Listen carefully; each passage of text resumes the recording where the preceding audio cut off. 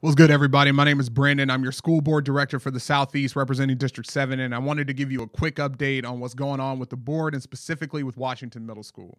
Last week, the school board voted to move forward a joint operating agreement with the Technology Access Foundation, better known as TAF, for Washington Middle School. And I wanted to just give a little bit of background about what's going on and what you can expect for your kids if you're in that attendance area.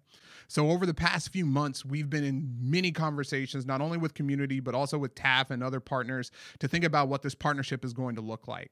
TAF is an amazing organization that has been working throughout this region, specifically in Federal Way and other elementary schools and middle schools throughout South King County, specifically preparing students of color, namely Black students, to have access to better learning environments. And when I say learning environments, I mean spaces to where they have access to project-based learning, learning through technology, and other resources to better improve their experiences at school. TAF is a partnership that I am really excited about as a school board director and as an educator, especially in Federal Way. I've had the opportunity to see TAF at Sahalee. I've had an opportunity to work with their educators. I've had an opportunity to see the services that they provide, and I am incredibly excited to welcome them into the Seattle Public School District, especially at Washington. So as you can imagine, there are varying opinions on this decision, but let me tell you why this is good, especially for our community.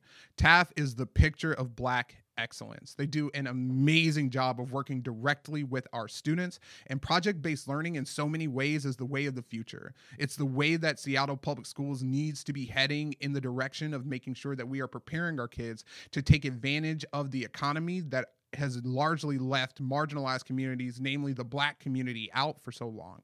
And I think that this is going to be a partnership that is going to make a better educational environment for all students, not just Black students, not just students who might be identified as highly capable, not just students who might be furthest away from educational justice, but truly all students. There are a couple of reasons that I personally, along with other school board directors, made the decision to partner with TAF.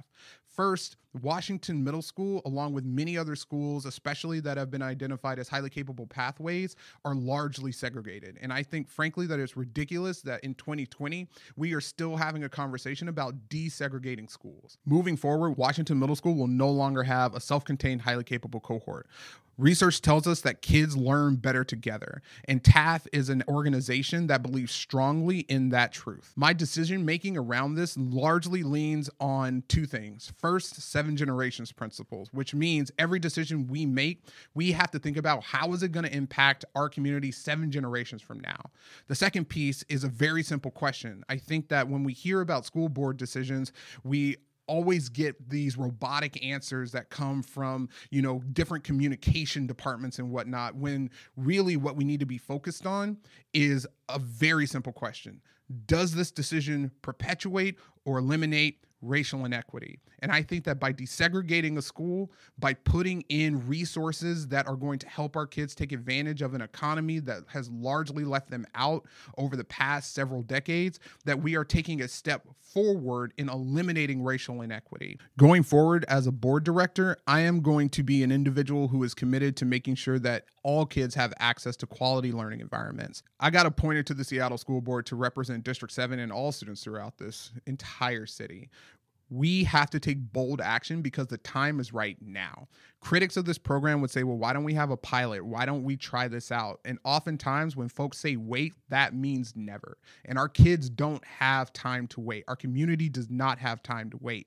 We have to take bold action to not only desegregate our schools, but make sure that all of our students, especially our Black boys and girls, have access to higher learning opportunities that are going to position them to be successful, opportunities that are going to put them into a place to where they are going to be able to prosper and afford to live in the city where they grew up.